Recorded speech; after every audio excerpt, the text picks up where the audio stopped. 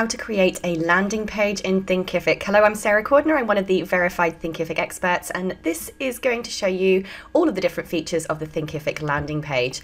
So to create your landing page for your course, go into Manage Learning Content, click on Courses, and then open the course that you would like to build a landing page for.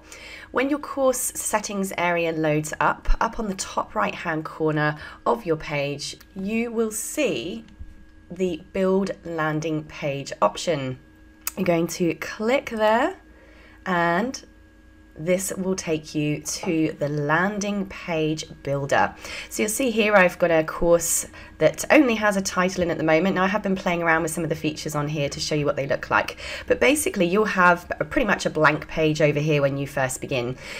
The cool thing about the navigation here is when I hover over each section, it puts a little blue outline around it, and it puts a blue underline under the corresponding editing area on the left hand side here. So you know always which bit you need to click on to edit it. So if I wanted to edit this banner area, I go to the blue underlined bit over here, click on that banner section, and it opens up the editing area for that banner section. And you can see here I can change the heading, I can change the image, which is behind it here. I can change the overlay. So the overlay is the film of color that goes underneath the title to make that title stand out a bit more over the top of the picture. You also, from the banner area here, you can change the size and alignment. So if you want to make it more centered, if you want to make it bigger, you can change that there. What I want to do first of all, though, is just so you understand now that what you've got over here, this is the live preview. These are the corresponding areas for editing over here. You also can preview what it looks like on a mobile device by clicking on these options up here. So you can see here at the moment what that would look like on a mobile phone. I've been doing demos with this one here, so it's not actually a real page. So what I want to show you here is how do you get all these little sections here in the first place? Well, you notice we can press the add button to add new sections here if we want to. So that's one way. The other way is to press add section over here. So first of all, let's just go and have a look at what all of these look like. So I'm just going to pull over a whole bunch of sections here. Now you'll notice whenever you add a new section, it drops down at the bottom.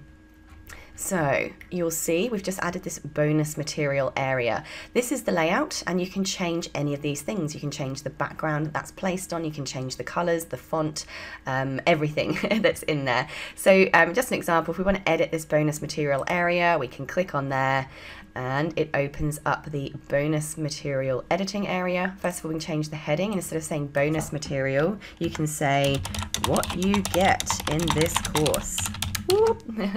You can change obviously the text in here, blah blah blah blah blah blah, and you'll see that live it previews. Now if I wanted to change the background, I can change that image background there. You see there's just that grey thing there at the moment. We can also go in and change each of these bonus sections. We can change the image. So you see there we've got a little picture of a document. You know, I can change this to an arrow if I want to. Have a little scroll through, see it's now an arrow. Nice and easy, and I can change all of these. You get a free puppy. Woo! So that is how you edit all of these. If you're happy with that, you can press save. Now if you don't like it, you just press delete section. So I'm gonna more just play around and show you what each of the different sections are. So if I add another section, we can add banners, we can add calls to action. Now, call to action is probably the most important one that you'll add in here. The call to action is where you put this button that says get started now. This is what people press to buy and enroll in your course. So I am going to pay attention to this one. A call to action is where we want to say, you know, hurry, enroll now, last chance, limited places, or change your life in X, Y, and Z way by enrolling today. So you can obviously change your text here. This is where I'd say something like enroll now to get your free puppy, whatever it is that you're promising. This is where you can change your subheading, but the button bit is what I want to focus on. The button is a little dot over here. Where do you want that button to send people? Now, I'm playing around with the Facebook group formula course, right? This is a pretend course I'm throwing up here. So I'm going to go select a destination. You want to send them to the checkout, okay? The checkout is where they're going to pay for the course. So you want this button to go to that checkout. And checkout for what? Well, it's the checkout for this course. So I'm going to type in, I've got lots of courses in here, the Facebook group formula. So when they click this button, I want to send them to the checkout for this particular course, and the price is X, right? What do we want the button to say? You might want it to say enroll now. And obviously you can put capitals if you want. I'm only doing demos here. And then of course we can change that picture there. If I wanted to change and not have that grey thing, I'll just go and pull up a random picture over here. Let's see if I've got something I can use that's vaguely useful. Oh no, I'm just going to pick that just for the sake of demonstration. I don't have anything particularly suitable. Now, in terms of finding these images, I like to use Canva. You'll see here that it says what dimension this image needs to be. So all you would do to get the right dimension is go into Canva. Once you're in the Canva area, you have this option to create a design. Press custom size, and the size was 1440 by 720. So that will then create new design. It will give you an image that's the right size. And, you know, let's pretend my course is about, I think it is, my pretend one's about Facebook. So I'm going to type in Facebook and, you know, boom, there we go. I'll drag and drop that, pull it right to the edges so that it all fits the right size. I don't want somebody's big finger in there, but, you know, you get the point of what that would look like. You would just go and upload that there. Again, you can play with the opacity on here so that the text actually stands out more over the image. You see there, you would definitely wouldn't want to use an image that has text on it, because you can see that you've got text on text then. But there you go, that's what that does. Now let's go on over to see some more sections. Other sections we have in here, you can add checklists. So boom, let's take me down to the very bottom. That's what a checklist looks like, and you can make it double column like that. You can change those icons as well. Click on the checklist item, here you go. So I can change the heading, I can change the layout so that it's just one column, or keep it at the 2 columns. So you see there now it's 1 column. And just in here you can add as many checklist items as you want. So if you've got, you know, 20 learning outcomes, for instance, you want to list, you just press add a checklist item and it gives you another one. So you can keep adding more in.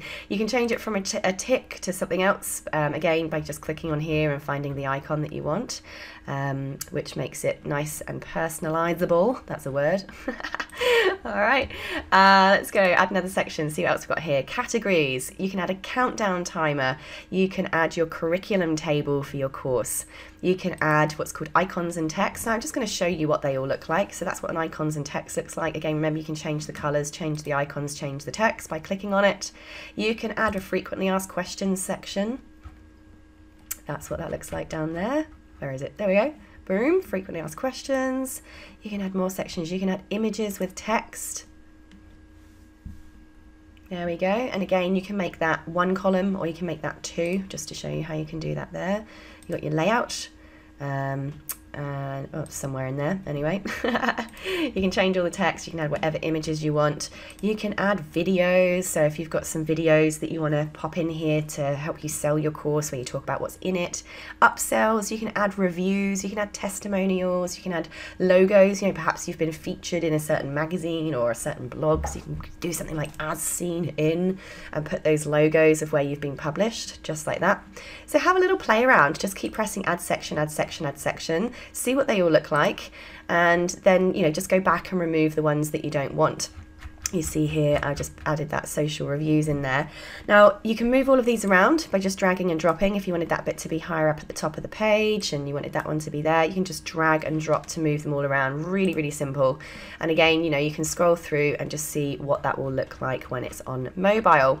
There we go. Of course, I've not done any design work on this. I'm just showing you what the actual features are at this stage.